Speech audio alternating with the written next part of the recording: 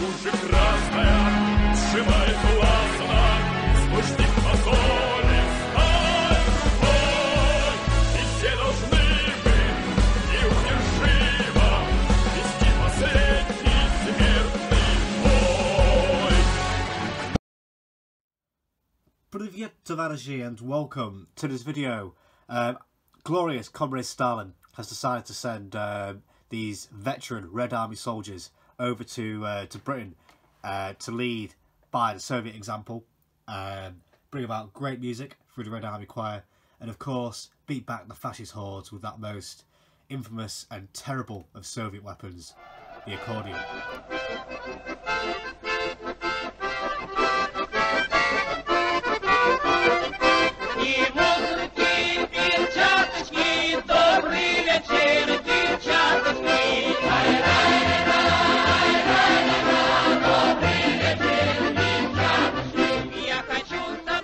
So, I'm back after 6 months. I'm finally painting again, and I'll go over, all will be explained in the final part of the video. But first of all, I'm just going to go over the soldiers. So, I've always loved the aesthetic of the Russian Civil War. You know, the budenovka is arguably one of the greatest hats of all time. That's completely indisputable and a fact backed up by various sources. But yeah, you know, I think they look really nice figures by copperstone casting. Yeah, you know, you've got to love the pointy hats with the flaps, and of course that beautiful red star. So yeah, I'm really happy with how they've turned out actually. So yeah, you know, you've got them charging forwards to the fascist foe. Yeah, looking quite fierce from there. Then we get on to the sergeant, the commissar. I'm really happy with how he turned out as well. I think it's probably some of the best skin I've ever actually done. He's got his beautiful red flag there, Shmerti Bojoyim, which is death to the bourgeoisie, a beautiful yet subtle slogan, and also Zhalenina on the other side, which is for Lenin. I would have done the flag a bit more ornate with a hammer and sickle on it, but I would actually like to get into doing Russian Civil War wargaming at some point. And the hammer and sickle was actually originally the hammer and plough during Trotsky's Red Army. So if I ever actually wanted to use these in a Russian Civil War game, I couldn't use a hammer and sickle because it actually came after the war. So yeah, it's also, it's only a unit marker as well, so keep it fairly plain and it does the job. But yeah, he's got a beautiful moustache there, one that Stalin would be very jealous of. Hay fever season, sorry. But yeah, then we've got the Lewis gunner there as well, with the Streltsy stripes, and again a beautiful red star on his cap. The budenovka's got a really interesting story actually. They were originally made by the Tsarist army to be used after World War I for victory parades, but because of World War I, and obviously they never actually won it, did Russia, you know, it kind of stayed in depots until the Red Army came along, and by popular demand the hats were adopted with red stars sewn onto the front to show infantry, blue star for cavalry, so on, for different units as well. So yeah, you know, they had this kind of, which the hats hark back to something called the Bogatyrs, which were kind of Soviet, Russian crusaders from the Middle Ages. So they had this image of great crusaders campaigning for a better world, this kind of thing, and the stripes as well hark back to the same kind of units, showing them as elite. So, you know, this kind of uniform has a lot of Russian history into it, despite the Soviets disregarding a lot of Russian tradition, which is very interesting. So yeah, I'm really happy with the sculpts as well. You know, a lot of the budenovkas on these are really well sculpted. You have some of the worst ones like that one there, but this one you can really see the kind of shape in it, which you can kind of see on the one that I've got as well, a little bit. You know, cheap thing, about £10 off eBay just for a Twitter profile picture.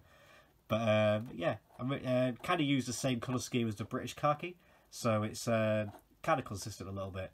It fits into the theme as well. So if I were to do this again, I'd actually paint the trousers, some of the trousers brown, just to give it a little bit of variation, make it a little bit different. Probably one of my favourite figures, this one actually, just the shooting one. But yeah, that's what I've got. That's what I've got done. And without further ado, I'll give a bit of an explanation about where the hell have I actually even been all this time. So yeah, what's actually going on then? What's going on with my life? Or maybe to be more fitting, I should actually put the hat on to fitting with the theme. So yeah, as you can see, I'm back home, not at uni anymore. I've just finished first year, so I'm actually got some free time to myself now. I can do more hobby and stuff, do stupid stuff with the hats and that, you know, all that kind of thing. So yeah, what's been going on and why have I been away for so long? Basically, just uni work has been really kind of hard for me. I've been doing a lot of obviously the essays, the exams, and also a lot of politicking as well. So I haven't really had time to fit in any kind of hobby at all since the time. I'm still here, still watching a lot of content, not as much as I'd like to. But now I'm at home, all I've really got is just like working and stuff, like in my job, and also a holiday as well. So I can actually have time to go back to doing what I love, you know, which is painting miniatures, you know. Cringe. But in terms of what's coming up for the channel, I'm working on some commissars with the megaphones and stuff, again, from this range, with the Russian Civil War, but also a workers machine gun team with the flat caps and a medium machine gun, so that'd be quite fun to work on.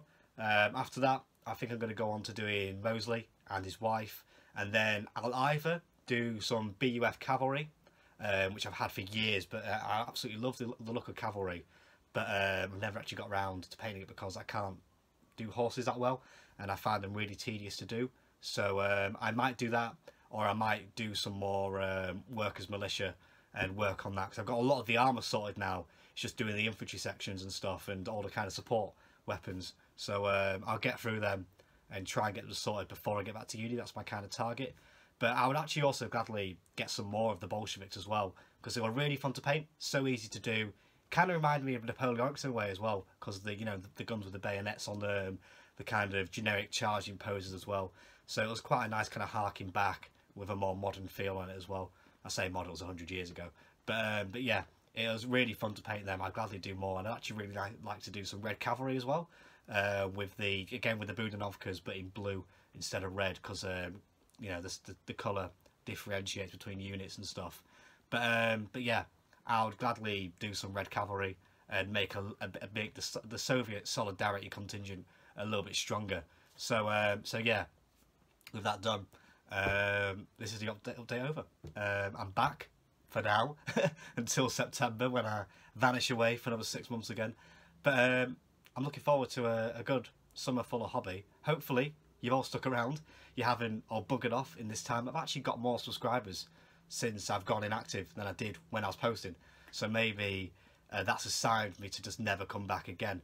But we'll see if people actually watch this video and if they see it or not. So with that, thank you for watching, and I'll catch you in the next one. Bye guys.